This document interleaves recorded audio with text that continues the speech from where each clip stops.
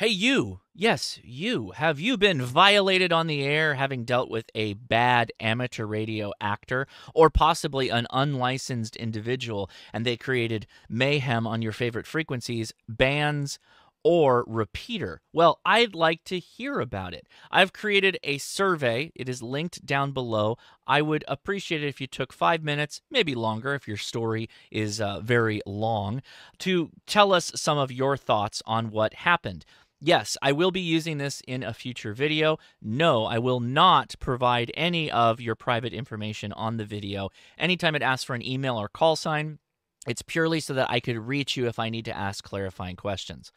I believe that both there is a complete underreporting of where issues like this is happening in amateur radio, and we're also not doing a good enough job telling other hams how they're dealing with these situations in a positive, productive manner that yields good results.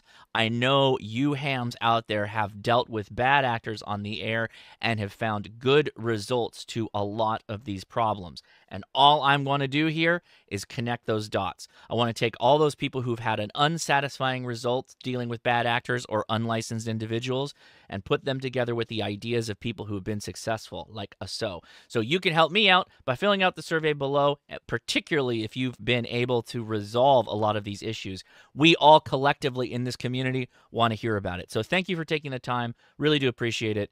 And 73.